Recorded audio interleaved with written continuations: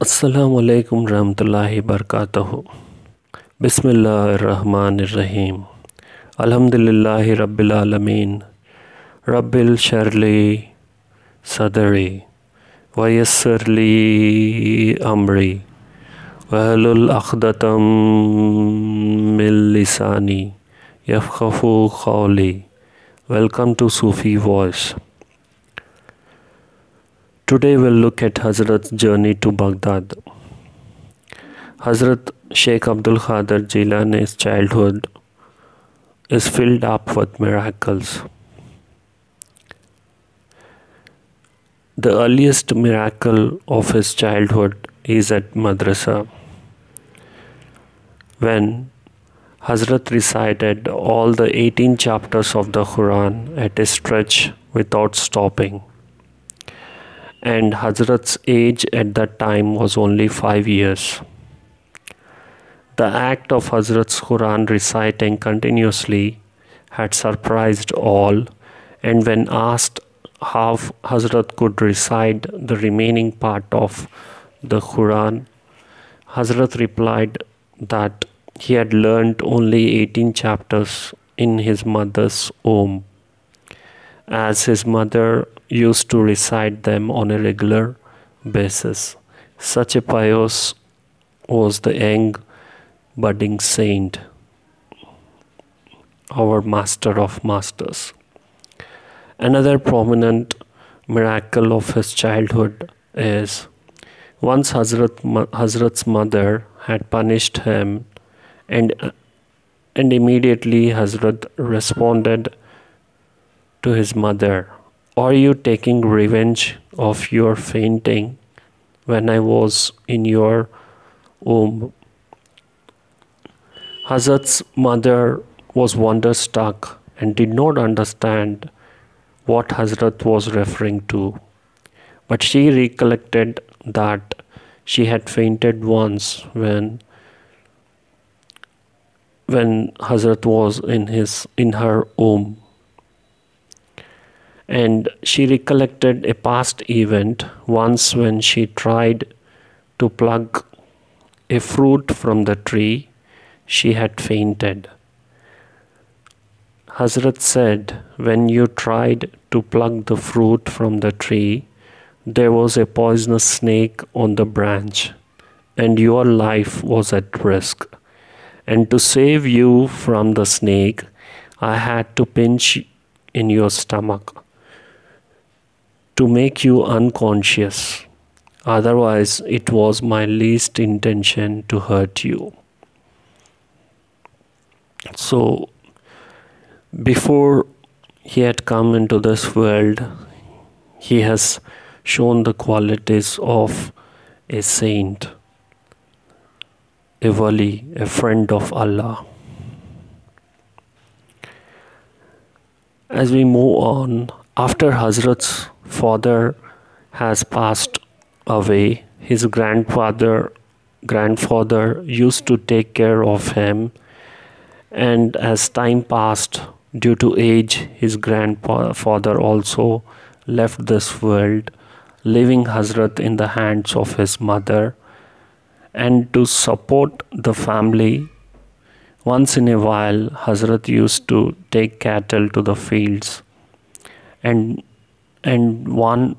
on one such occasions, Hazrat suddenly heard an ox saying to him, "You are not born to do these works. You are destined to something else. Go and see what is written in your destiny. You are not born to do this." Listening to the words, this incident merely scared young Hazrat, and he decided to pursue higher studies. And in those days, the famous and popular educational hub was Baghdad. And he kept his wish before his mother to visit Baghdad and to attain higher education.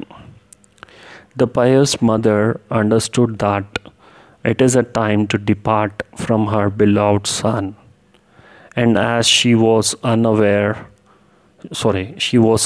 of the fact that it was the last time she would see her son.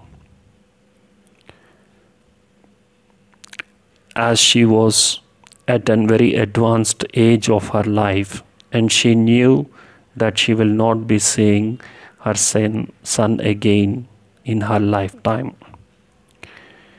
Upon his wish, she said, "Your father had left behind 80 dinars, gold coins, and your share in that 80 dinars is 40 dinars, and the remaining 40 dinars are for your younger brother." She said, "You can take those 40 dinars as your share." And she instructed Hazrat not to utter a lie in any circumstances in his life. That was her nasihat, that was her very strict instructions. Whatever may happen in his life, he should never lie. And in those days, people used to travel not alone but in groups, like caravans. A group of merchants or a group of people joined together and taking their flock and cattle used to travel on long distances.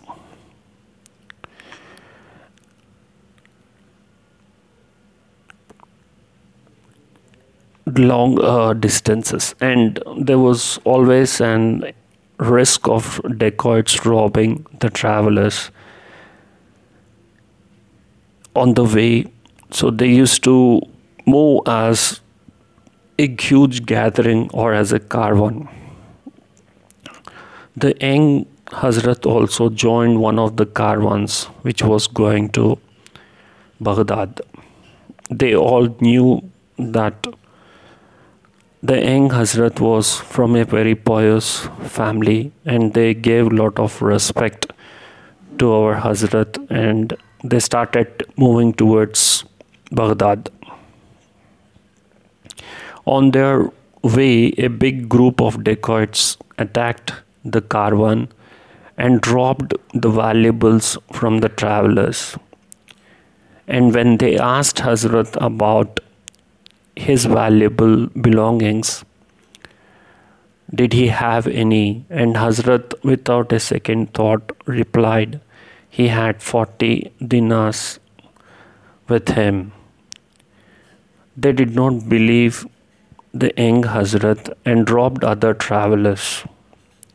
In the last, the head of the dacoits asked them not to leave anyone in the caravan and to rob them all.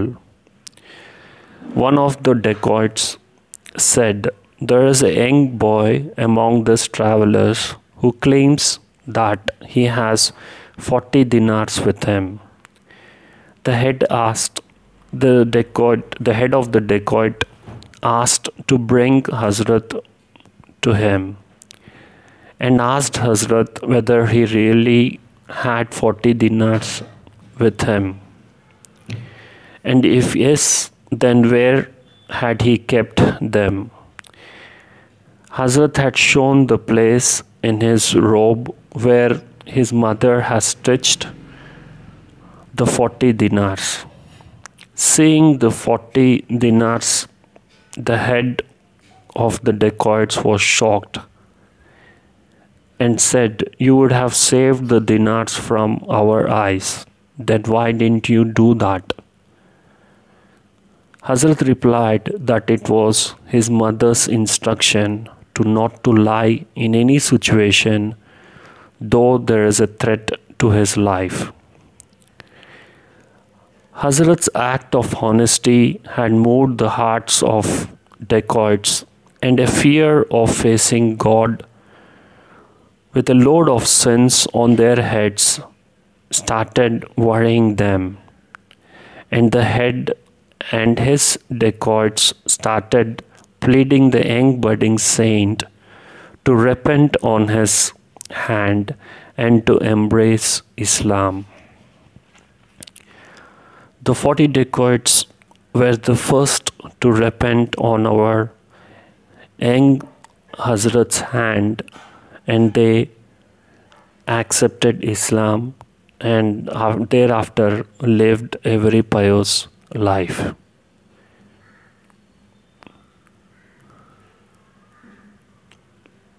So that brings us to the end of how Hazrat has reached Baghdad. Subhana Rabbika Rabbil Izzati Amma Yasifun wa Salamu Alayna Mursaleen wa Hamdulillahi Rabbil Alameen.